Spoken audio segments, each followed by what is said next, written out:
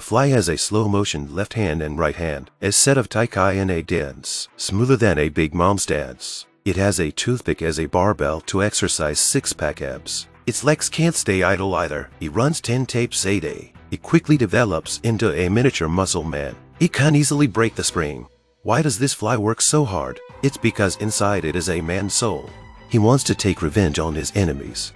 It turns out, the fly used to have a beautiful girlfriend, Prabhu, and he relied on his ancestral Indian dance to capture her heart. He captured her heart and confessed his love. Prabhu made him a love token, but Sudeep also fell in love with Prabhu.